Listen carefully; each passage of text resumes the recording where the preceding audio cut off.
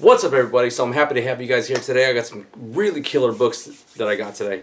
Well, not necessarily today, but the ones I'll be showing today. So I decided to make another haul video because my brother's been on my ass for the longest time. He's been giving me shit almost every other month. Talk about you haven't been making videos. You need to start making videos again so I can watch something. So this is for him, making it for you, Din Din. He hates it when I call him that. That's what we used to call him when we were kids. But you guys got to check out these really killer books that I got. So starting off today, I got is this Star Wars Insider. This is number 204. This is from, I think, Frankie's Comics exclusive.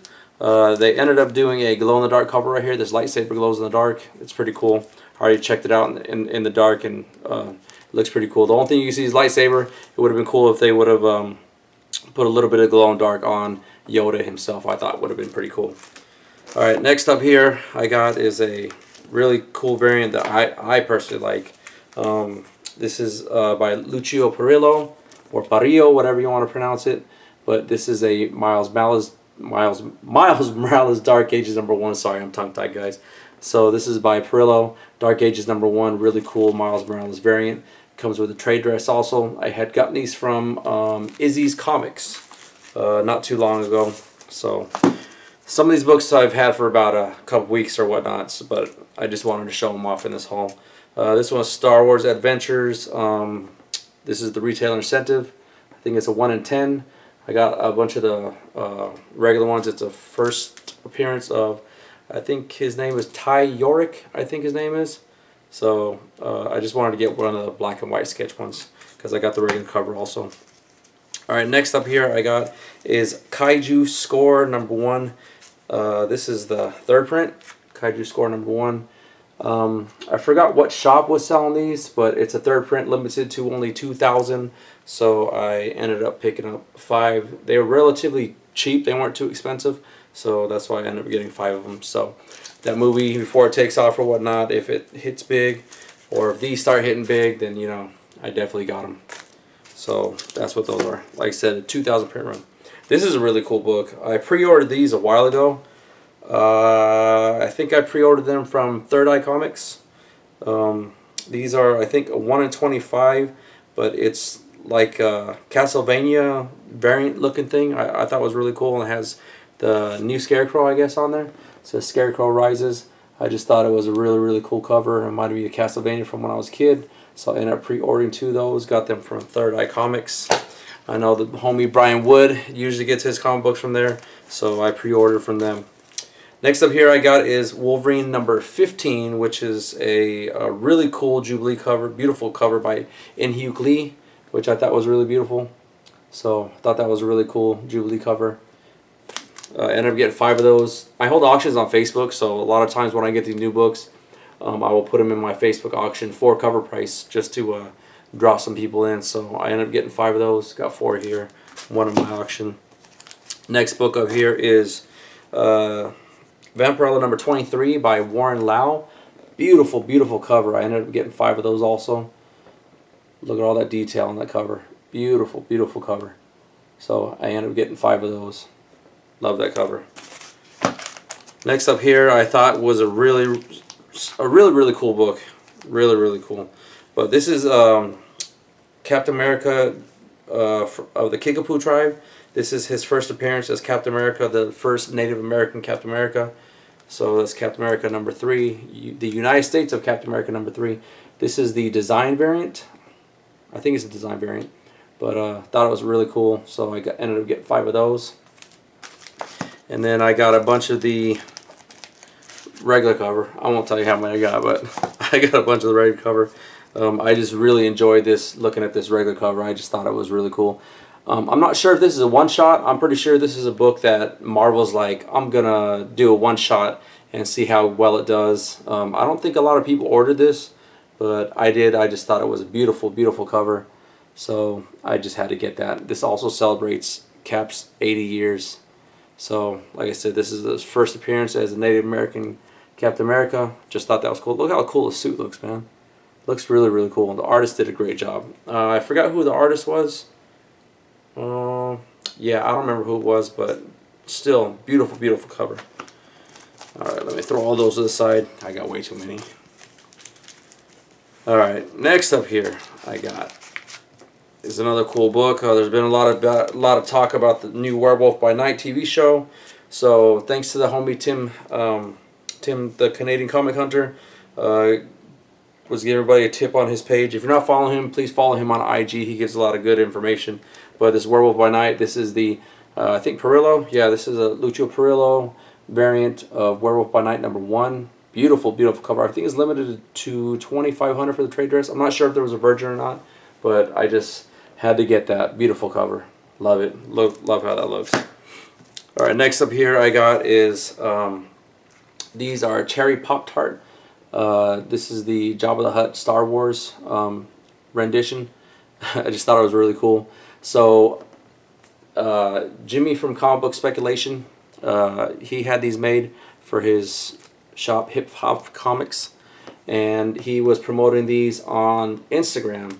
I guess he had some damages that some were pretty dinged up, had like bends and stuff on them. They only made 69 of these, and they're all numbered from 1 to 69. This is like 31 and 33, the numbers are.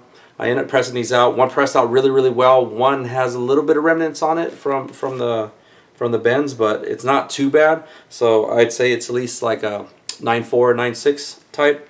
The other one looks really, really good. I was able to press it out really well, and it looks beautiful again. Jimmy said he's going to be selling some of these Very Fine Plus ones on his Instagram page. If you guys want some, hit him up. But the rest are being graded. I'm going to see later on if he's going to sell some of those graded, so that way I can hit him up and see if I can get one of those graded if one of mine doesn't come out, a 9.8.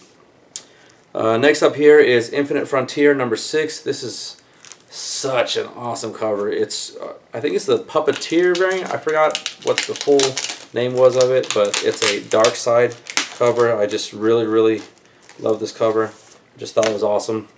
A lot of them have this issue over here where they got scuffing on right next to the spine, but other than that, I mean, it's 9.4, 9.6 criteria. But it's a beautiful, beautiful dark side cover. I had to take it out of the bag so that way you guys can enjoy the way it looks even better. You see the scuffing right here? Got scuffing right there. A lot of them I saw on eBay had the scuffing, so I got this one at a decent price. Want to get it just in case they skyrocketed. Got it for around like 30 bucks. I think they're selling for around 30 bucks right now too. I might wait until somebody, because I don't know if I could polish that out. Maybe, maybe not. We'll see what happens. But if not, I'm going to try to find 9.8 later on, because I just think that is such a beautiful, beautiful cover. So, like I said, I just had to get it even though it had the scuffing on there. Still beautiful to me. Alright, next up here. This is a hard to find ghost. This is Hellions #1, the Psylocke variant. This cover is a ghost cover. You can't find any of these on eBay. Hopefully they'll start popping up if more people see this. But as of right now, I think this is a 1 in 100, maybe 1 in 100, something like that. I can't remember, but it's a kind of a ghost book. There's none on eBay, or I couldn't find any other ones anywhere else. So I got this actually for a really great price. I was happy to get it, and this is all I want to have. It looks after a press like a press is 9.8 maybe. It looked really well. Didn't have any color rub or anything on the back, so really happy to have this Hellions #1 Psylocke variant. I forget who the artist is. I don't see any writing on the cover who it was, but alright, next up here is Miles Morales Spider-Man Annual #1. This is the Fleeks variant. Beautiful, beautiful cover. I just had to have this. The price is coming down a little bit on these now, so you can get it for less than $100 now, but I got this one for about that. But I want to get another one. Beautiful, beautiful cover. Looks like with the light shining on it, looks like that his flash is actually on. So really, really cool. Happy to have that. Alright, next up is Marvel Action Spider-Man #10. This is the John Boy Myers variant. I got this for a great price. Really, really happy to get this. So happy to have this. That price is not what I got it for. I actually got it for way less than that, but happy to have that. Next up here is Pop Kills #1 Adam Hughes variant. I'm so excited to have this. Look at how beautiful that is. I'm so excited to have that. Oh man, look at that. Such a beautiful cover. Got to see that up close. Such a beautiful cover. Alright guys, last but not least, I have some really great slabs to show you guys. I'm really happy to have these in my PC. First off, I got is a All-Star Comics number 58, first appearance of Power Girl. It's a CGC 7.5, but oh man, the pressable issues on this book is freaking insane. Like, this book could actually get like a 8.5, maybe 9, depending on how well it presses out, but maybe a 9. But there's so many bends and creases and everything on this book. Either they overgraded this book. I haven't really looked it over too well to see what I would grade it as such, but maybe they overgraded this a little bit. But this has a ton of issues to press out. So hopefully when I press this out, I can get an 8.5 to a 9. It's a beautiful book otherwise. I mean, it still has its flaws, you know, like a little bit of discoloration, corner blunting and everything else, but the back looks decent.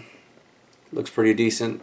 Like I said, it needs press, it needs a clean, and it definitely, hugely needs a press. So I will definitely get this pressed out, and I'm probably just going to break it out after I make this video and just put it in a bag and board so I can press it and submit it with the other 6 or 7 copies I have.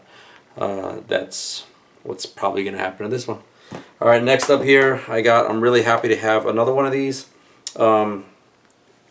This is Amazing Spider-Man number 36. This is the 9/11 issue. This is a great looking copy. I got this for such a great price. I'm so happy I got it. It's a newsstand, so of course I had to get it. So this is my second copy of a newsstand I got.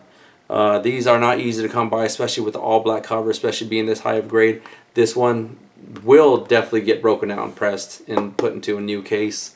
I don't see any issues that would keep me from getting a 9.8. It does need a press because there's some little dents and stuff on the cover, a little bit of a bend here. But other than that, I think this has a great shot of getting 9.8. This has scuffing over here, but that's from the case itself. But damn, happy to have this great looking copy in my hand. Like I said, I got such a great price on it. I'm so happy to have it. Alright, last but not least, I'm so ecstatic to show you guys this one. This one right here is insane. I can't believe I got it. It has a couple pressable issues on it that I need to press out, and it needs a clean on the back. But I'm so happy to have this, and I'll let you guys know in a minute why. Oh man, I just love looking at it. Like I said, it has pressable issues. This has a great shot, great shot of becoming a 9.8 after a press. But this is Astonishing Tales number 25, first appearance of Deathlok.